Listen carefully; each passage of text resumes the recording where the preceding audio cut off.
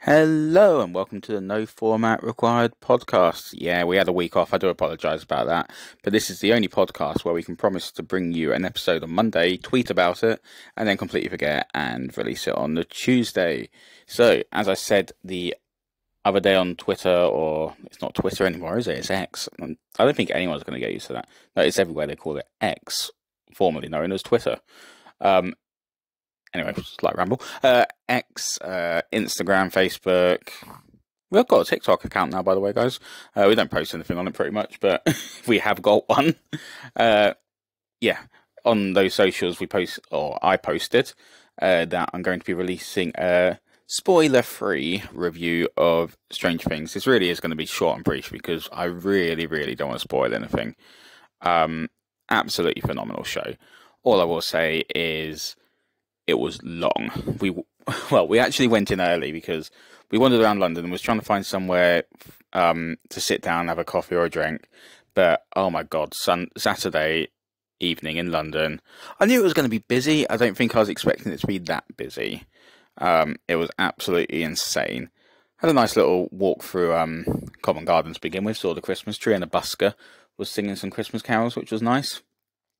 Spoiler alert. I also talk about this next week on the podcast because we've recorded next week's podcast before I'm recording this podcast because, you know, we're so unorganized. So we went to Covent Garden, looked at the Christmas tree, yada yada yada, and then we started walking through to the theatre. It was at the Phoenix Theatre where I saw Come From Away, another great musical you should go see. Another musical. This one was a stage play that I saw. And was like, well, we'll see what's there. If there's nothing, we'll just go back to the hotel and sit there for an hour. But when we got there, we realised that they'd literally just opened the doors. We were like, is the bar open? I was like, yep. So we ran in, got a drink, and a very expensive drink. We only got Pepsis each, and they were in a small 250ml glass, and they cost us £4 each. So, hey ho, London prices. So we was in there from about 6:15, and eventually went and got into our seat at 7:15. The show started at 7:30. Absolutely phenomenal to begin with. The intro, I won't spoil anything, but it was set on board a boat and it just seeped into the crowd, the whole scene. And then suddenly, like when the scene ended, the classic Stranger Things tune came on. There was projection onto the stage. It seemed like we was watching a TV show. The way they'd done it, there was pre-recorded, not scenes, but sort of like, I'm trying to think of the way to describe it. So, say for example, a pan of Hawkins. That's what they basically did. They panned through Hawkins, and then slowly the reveal was into the school, I think. No, the first scene was you basically got introduced to all the main characters and players in this show. So the show focuses on all of the characters, the adult characters that we see, but as younger kids. So they're all basically the age of their kids in the current show. But so you've got Hopper, you've got Joyce, you've got Bob Newby. He's back because obviously he went to school with them all. And then you've got all of like Dustin's dad and mum, all the ones who are only sort of like bit players in the TV series, but you see them younger in this. And then it also features Henry Creel, who's in season 4 and revealed to be Vecna. It basically focuses on him and how he sort of got not enlisted, but sort of came to be with Dr. Brenner. The TV series, in series 4, goes into a little bit on Henry's backstory. You see, like, who he kills when he's younger in the TV series. This is basically that story, but spread over, a long show, 3.5 hours.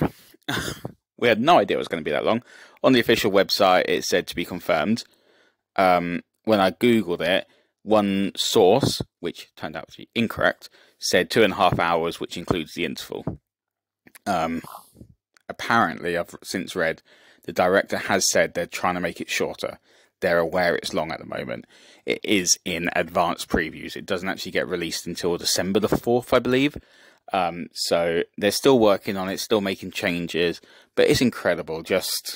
It's Lion King-esque in terms of there is moments when characters, not big characters, but scenes are seeped into this to the audience, and was on the top level as well, and it even seeped into us up there, which was again incredible. Just feel as though you're part of it, and yeah, just the stage production. And it's written by well, it's not written by Jack Thorne, it's written by, I can't remember her name, but she basically wrote some of the TV series, and the Duffer Brothers enlisted her to write the stage play because she knew the ins and outs of Stranger Things quite intricately. They told her to come at it as if she was writing a TV episode. So have scenes within scenes and stuff like that, sort of like scenes playing out at the same time. And she does that, and the show does that, and it's incredible with how it does it. You genuinely do feel like you're watching a TV series.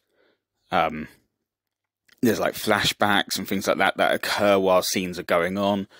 I can't explain how incredible and well done it is, but it is incredibly well done. Like I say, the only issue at the moment is it is slightly on the longer side. The second half did drag ever so slightly. Just not as action-packed as I hoped it would be, but it doesn't need to be action-packed. It's a self-contained story about Hawkins in 1959. So yeah, highly recommend it. Go see it if you get a chance. Don't know how long it's around for. At the moment, it's for some reason only in London.